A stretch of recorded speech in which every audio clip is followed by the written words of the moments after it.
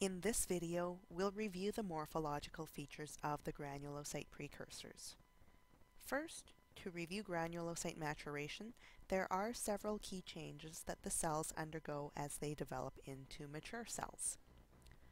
In general, the cells gradually decrease in size as they mature.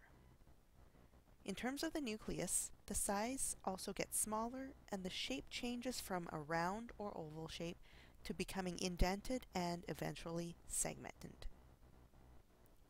The nuclear chromatin transitions from loose and fine to coarse and condensed. Nucleoli are only present in the more immature stages.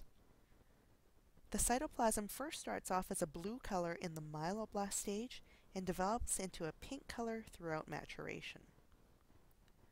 The myeloblast stage usually doesn't contain any granules, and primary granules appear at the promyelocyte stage.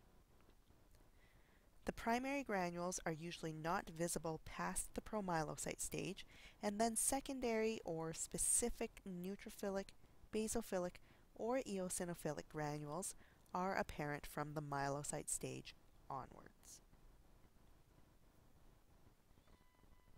Now let's take a look at some granulocyte precursors together. We'll start off with this myeloblast. So follow my cursor.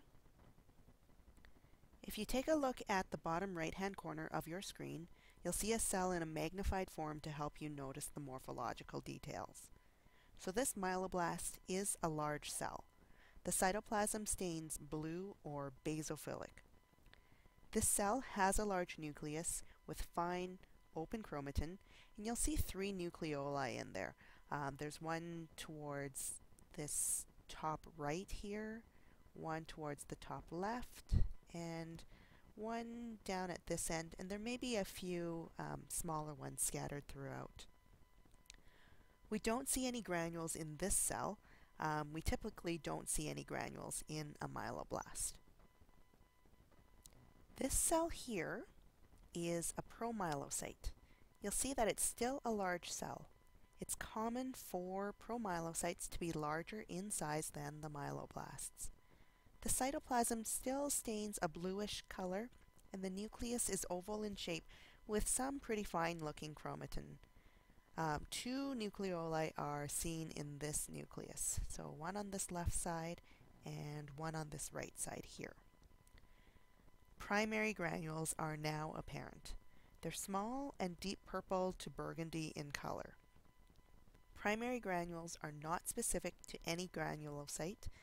They're seen in the early stages of the development of any granulocyte, whether it's a neutrophil, eosinophil, or basophil.